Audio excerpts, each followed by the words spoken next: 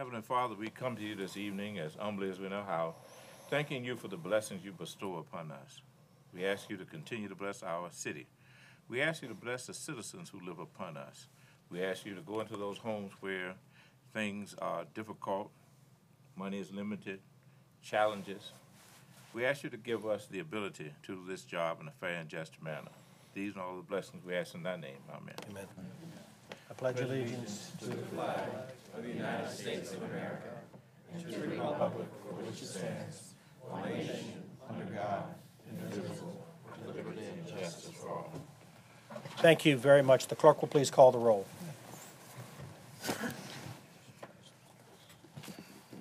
Mr. Burford? Here. Mr. Riddick? Here. Mr. Smeagol? Here. Dr. Whibley? Here. Ms. Williams? Here. Mr. Wynn? Here. Mr. Frame? Here, the motion is to excuse Mr. Protegero, please. Mr. Burford? Aye. Mr. Riddick? Aye. Mr. Smeagol? Aye. Dr. Whibley? Aye. Ms. Williams? Aye. Mr. Wynn? Aye. Mr. Frame? Aye, the motion is to dispense with the reading of the minutes of the previous meeting. Mr. Burford? Aye. Mr. Riddick? Aye. Mr. Smeagol? Aye. Dr. Whibley? Aye. Ms. Williams? Aye. Mr. Wynn? Aye. Mr. Frame? Aye. Good evening, ladies and gentlemen. Welcome to the Norfolk City Council chambers. We're glad to have all of you here. For the purposes for the meeting tonight, the agenda which we will follow is we have a couple of, four public hearings. We'll take all four of them up at the very beginning of the meeting. At the conclusion of the public hearings, we'll move to the consent agenda, and there are four items there. They're rather perfunctory, and so the council is entitled to vote on each one of these on the consent agenda in one vote, unless one of the council members wants to have something considered separately. Then we'll move to the regular agenda. There are 14 items there. At the conclusion of the regular agenda, if any member of the public would like to address the council on a non-agenda item, you'll be given that opportunity. All we ask is that you please advise the clerk of your intention to speak and sign a slip of paper, which I'll call here at the council, at the dais here, but, after the conclusion of the meeting. We'll do all of that in just the way we'll call the items in just the way they're numbered on the printed document. Before we begin the regular agenda, though, we do have one really special proclamation for a ceremonial matter. If the Browns can come up, Jim, would you like to come up and accept the proclamation, or maybe you'll go to the podium there and I'll read it for you, and it's about Peace Corps Week.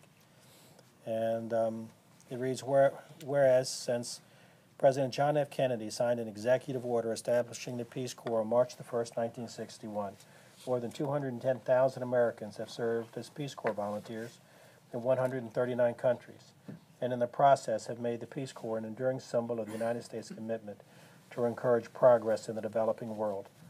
And whereas Peace Corps volunteers have made significant and lasting contributions in agriculture, business, development, information technology, education, the environment, health, and HIV/AIDS, and therefore have improved the lives of individuals and communities worldwide.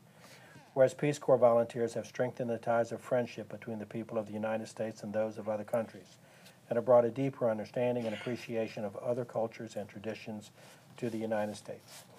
Whereas the City of Norfolk recognizes the achievements of the Peace Corps and honors its volunteers, past and present, and reaffirms the United States' commitment to help people throughout the world to help themselves. Now, therefore, I, Paul Frame, Mayor of the City of Norfolk, do hereby proclaim February the 24th through March the 2nd, 2013 as Peace Corps Week in the City of Norfolk. We call upon all citizens to reflect on the numerous and important contributions made by Peace Corps volunteers since 1961. And I have signed this given under my hand the 26th day of February, 2013 by Paul Frame, Mayor. Jim, let me give you this, and we'd love to hear from you. I didn't know you were a Peace Corps volunteer until I found out a couple days ago. But thank you for that, and we'd love to hear from you. Sure, yes, sir. Be glad to hear from you. Yes, I'd like to thank Mayor Frame, council members, City of Norfolk for this proclamation on behalf of the returned Peace Corps volunteers of Hampton Roads. There are about 150 to 200 returned Corps volunteers in the area. I was one of the first. I was serving in Nigeria 50 years ago. Had a big impact on my life. I came back and I studied African history and culture at Indiana University, and Norfolk State hired me in 1968, where I've been basically ever since, although I retired about 4.5 years ago. I had the pleasure of sharing offices with William P. Robinson and William Ward and I taught Louise Lucas, and I taught two siblings of Yvonne Miller. I've had a wonderful experience here in Norfolk, and I think we'll be here for a little while longer. I want to thank you all again. Well, thank you. You've been around some of the great ones, and thank you for your service in the Peace Corps. Thank you for bringing this matter to us so we could do this proclamation. The Peace Corps is still a very, very valuable service and instrument of. And they do take retirees, so when you all retire from here, you want. Okay. Well, thanks very All much. right, thank you. Thank you. Okay. Thank you. Public hearing 1, please. Public hearing 1 scheduled for this day pursuant to action of council on January 29, 2013, on the application of the Planning Commission to amend the zoning ordinance of the city, Chapter 2, definitions, to revise the definition for used merchandise establishment and to add a definition for used books media sales. Chapter 11, overlay districts, to add used books media sales as a special exception use in zoning districts PCO Collie, PCO 21st Street, and C, Chapter 6, commercial districts, to add used books media sales as a permitted use in all commercial zoning districts. And by a 6-0 vote, Planning Commission recommends approval. All right, there are no members of the public signed up to address the council on this matter, so if there are no questions, you can call the roll, please. I have an ordinance to amend and reordain Section 2-3, Table 6-5, and Table 11-20.3 of the zoning ordinance of the City of Norfolk, 1992, in order to allow used books media sales as a permitted use in all commercial districts, and to allow both used books media sales and used merchandise sales by special exception in the Collie Avenue and 21st Street pedestrian commercial overlay districts. Dispense with the charter requirement for reading the ordinance and adopt. Mr. Burford? Aye. Mr. Riddick? Aye. Mr. Smigiel, Aye. Dr. Whibley? Aye. Ms. Williams? Aye. Mr. Wynn? Aye. Mr. Frame? Aye. Public hearing 2, please. Public hearing 2 scheduled for this day pursuant to action of council on January 29, 2013, on the application of David and Jane Canton Anderson for a rezoning from I-1 Limited Industrial to C2 Commercial Corridor and PCO 21st at pedestrian commercial overlay 21st Street districts, and B, for a special exception to permit mixed uses on property located at 943 through 949 Woodrow Avenue. By 6-0 vote, Planning Commission recommends approval. All right, there are no members of the public signed up to oppose the matter. However, we do have Jane Canton here as the applicant, Jane Canton Anderson, as well as Robin Thomas, to answer questions if anyone has any. Okay, on the, they've got Canton spelled C-A-N-T-O-N in the public hearing notice, but it's I-N, I think, Mr. Clerk. But if it's okay with you, we'll go ahead and call the vote. Is that all right? Okay. I have 2 ordinances. The first is an ordinance to rezone properties located at 943 to 949 Woodrow Avenue from I-1 and pedestrian commercial overlay 21st Street District to C2, the PCO 21st Street. Dispense with the charter requirement for reading the ordinance and adopt. Mr. Burford? Aye. Mr. Riddick? Aye. Mr. Smigiel, Aye. Dr. Whibley? Aye. Ms. Williams? Aye. Mr. Wynn? Aye. Mr. Frame? Aye. And the second is an ordinance granting a special exception to permit mixed uses on properties located at 943 to 949 Woodrow Avenue. Dispense with the charter requirement for reading the ordinance and adopt. Mr. Burford? Aye. Mr. Riddick? Aye. Mr. Smigiel, Aye. Dr. Whibley? Aye. Ms. Williams? Aye. Mr. Wynn? Aye. Mr. Frame? Aye. All right, good luck with the project. I think it's going to be a terrific one, I hope. Okay. Thank you. Thanks for the investment as well. Public hearing 3. Public hearing 3 scheduled for this day pursuant to action of council on January 29, 2013, on the application of Maynor Construction to change zoning from C1 Commercial Corridor District to R1 to R9 One Family District on property located at 1102 to 1108 Wilson Road. By 3-3 vote, Planning Commission recommended the request be denied. Okay, Roscoe Callaway, and there are no members of the public signed up to oppose this, but we have a negative vote from the Planning Commission, right? 3-3 times. A 3-3 tie. Okay, Roscoe Callaway. Roscoe, do you want to make any comments, or here just answer questions, as is Jeff Maynor? And okay. All right, does anybody have any comments? Anybody have any It was questions? presented with Hewart Face Street. Colon Avenue. It is. That's the Colon Avenue. Frank, do you want to? That's the one that was presented to us with Hewart Street. Yeah. We didn't like the lot configuration before, right? Right, but I think it's supposed to face Colon Avenue, that's important. They're making them face Colon Avenue. No, we got. I think we got it here, Mr. Callaway. Thank you.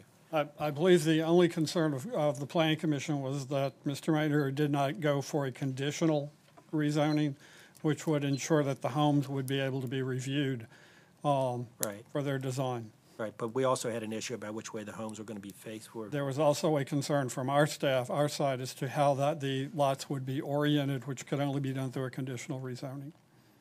The property is going to face Colon Avenue, the homes. That would be Maynor. an issue you'd have to talk to Mr. Maynor. We have no ability to require that without a conditional rezoning. All right, well, then Frank said, Mr. Maynor, Maynor. Mr. Maynor. and you are Jeff, for the record, Jeff Maynor, M-A-Y-N-O-R, and you live at 1181 Kingsway Drive. Correct. Right. And which way are the properties going to face? Which, the doors? Properties, they'd all face Collin Avenue. There are three of them. One's a 50-foot by 125, Okay. 40 by 125, 40 by 125. There's absolutely the one that's 50 by 125 that's on Wilson Road. You really couldn't, 50 feet wide, 25-foot setback, 25 in the back. Okay. You can't have it facing any other way but Collin Avenue. All right, got it. Okay. Okay, Yeah. ready? Mm-hmm. Okay. All right, Okay, I have an ordinance to rezone properties located at 1102 to 1108 Wilson Road from C1 to R9. Dispense with the charter requirement for reading the ordinance and adopt. Mr. Burford? Aye. Mr. Riddick? Aye. Mr. Smigiel, Aye. Dr. Whibley? Aye. Ms. Williams? Aye. Mr. Wynn? Aye. Mr. Frame? aye, public hearing 4. Public hearing 4 is scheduled for this day, under state law, to change the name of the United Way Precinct to the Lake Taylor High School Precinct, and to change the voting place of the United Way Precinct from the United Way Building to the Lake Taylor High School, and to temporarily relocate the voting place of the Chrysler Museum Precinct to the Chrysler Museum Glass Studio. And I have an ordinance for that, to amend and reordain the title of Section 14.1-62 United Way Precinct so as to change the name of the precinct to Lake Taylor High School Precinct, to amend subsection 14.1-7529 so as to change the name of the precinct from United Way Precinct to Lake Taylor High School Precinct, to amend Section 14.1-85 Chrysler Museum Precinct so as to temporarily change the location of its voting place, and to amend Section 14.1-128 United Way Precinct so as to change its name to Lake Taylor High School Precinct and change the location of its voting place. Dispense with the charter requirement for reading the ordinance and adopt. Mr. Burford? Aye. Mr. Riddick? Aye. Mr. Smigiel, I just wanted to say, I wanted to thank Ms. Long and her staff for getting back with me after I brought up some concerns with it. They did go out and reinvestigate the property. I still have concerns about it, and I know that they have tight space over there. All I'm asking is that you continue monitoring, and in the next election, if it looks like it's causing problems, that we maybe relook at this a year from now and see. We did have a great discussion as a council about voting lines and things and voter suppression. I'm just worried, with the distance and where this is located. I know they're going to address the signage, but if we can just monitor it, and make sure that we keep our citizens happy with this. But aye. Dr. Whibley, Aye. Ms. Williams, Aye. Mr. Wynn? Aye. Mr. Frame? Let me make one other comment about Lake Taylor. Didn't we have an ordinance at one point, or wasn't there in the notion, it was coming out of, I don't know whose office it was coming out of, that the street that leads to the front of Lake Taylor High School, we were going to rename that Titans Way? Anybody- They've got a sign up there that says it already. But I mean, I'm not sure we've actually, this is and especially in honor of the state football championship, they might have a name up there. A sign up there. But we, A designation yeah, I think you're right there. Let's do it. let's do it. Okay. Okay, especially in light of how well the girls' basketball team did the other night. All right, consent agenda. There are 4 items on the consent agenda. Would any member of the council like to have any one of these one of these items considered separately? Okay, call the roll, please. Approve the consent agenda, Mr. Burford? Aye. Mr. Riddick? Aye. Mr. Smigiel, Aye. Dr. Whibley? Aye. Ms. Williams? Aye. Mr. Wynn? Aye. Mr. Frame? Aye, R1, please. R1 is an ordinance granting a special exception to permit the operation of an eating and drinking establishment on property located at 217 Gray Street, and by a 6-0 vote, Planning Commission recommends approval. Dispense with the charter requirement for reading the ordinance and adopt. Mr. Burford? Aye. Mr. Riddick? Aye. Mr. Smigiel, Aye. Dr. Whibley? Aye. Ms. Williams? Mr. Wynn? Aye. Mr. Frame? Aye, R2. An ordinance granting a special exception to permit the construction of a commercial communication tower on property located at 2031 Phelps Avenue. By 6-0 vote, Planning Commission recommends approval. And Lisa Murphy, the attorney for the applicant, is here to answer questions, if we have any. Okay. Dispense with the charter requirement for reading the ordinance and adopt. Mr. Burford? Aye. Mr. Riddick? Aye. Mr. Smigiel, Aye. Dr. Whibley? Aye. Ms. Williams? Aye. Mr. Wynn? Aye. Mr. Frame? Aye. R3. An ordinance granting a special exception to permit the operation of an entertainment establishment on property located at 332 Granby Street. By 6-0 vote, Planning Commission recommends approval. Mr. Colston, James Colston, is here to answer questions if anyone has any. Mr. Colston, are you? There you go. Okay. Thank you. Dispense with the charter requirement for reading the ordinance and adopt. Mr. Burford? Aye. Mr. Riddick? Aye. Mr. Smigiel, Aye. Dr. Whibley? Aye. Ms. Williams? Aye. Mr. Wynn? Aye. Mr. Frame? Aye. R4, please. An ordinance granting a special exception to permit the sale of alcoholic beverages for off-premises consumption on property located at 4500 Pretty Lake Avenue, Unit 106. And for both 4 and 4A, Mr. President, it's a 6-0 vote from the Planning Commission for approval. And Robin Thomas is here to answer questions if anybody has any still here. Okay, call the roll, please. Dispense with the charter requirement for reading the ordinance and adopt. Mr. Burford? Aye. Mr. Riddick? Aye. Mr. Smigiel, Aye. Dr. Whibley? Aye. Ms. Williams? Aye. Mr. Wynn? Aye. Mr. Frame? Aye. And 4A is an ordinance granting a special exception to operate an entertainment establishment on property located at 4500 Pretty Lake Avenue, Unit 106. Dispense with the charter requirement for reading the ordinance and adopt. Mr. Burford? Aye. Mr. Riddick? Aye. Mr. Smigiel, Aye. Dr. Whibley? Aye. Ms. Williams? Aye. Mr. Wynn? Aye. Mr. Frame? Aye. R5. An ordinance granting a special exception to permit the operation of a religious institution on property located at 1101 Jamestown Crescent. By 6-0 vote, Planning Commission recommends approval. And Mr. Dave Linetti's here to answer questions as the proponent, and so is Gary Cheverati. Hey, Gary, how you been? Okay, call the roll. Dispense with the charter requirement for reading the ordinance and adopt. Mr. Burford? Aye. Mr. Riddick? Aye. Mr. Smigiel, Aye. Dr. Whibley? Aye. Ms. Williams? Aye. Mr. Wynn? Aye. Mr. Frame? Aye. R7.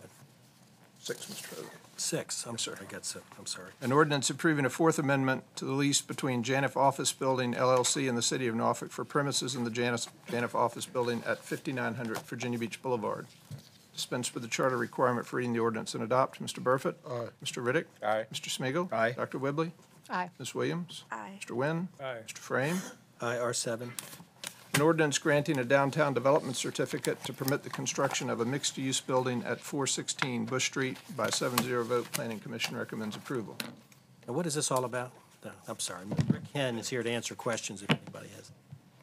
Okay, it's a great project. Okay, go ahead. because he's getting paid by the hour. No, all right, call the roll. Dispense with the charter requirement for reading the ordinance and adopt. Mr. Burford? Aye. Mr. Riddick? Aye. Mr. Smigiel, Aye. Dr. Whibley? Aye. Ms. Williams? Mr. Wynn? Aye. Mr. Frame?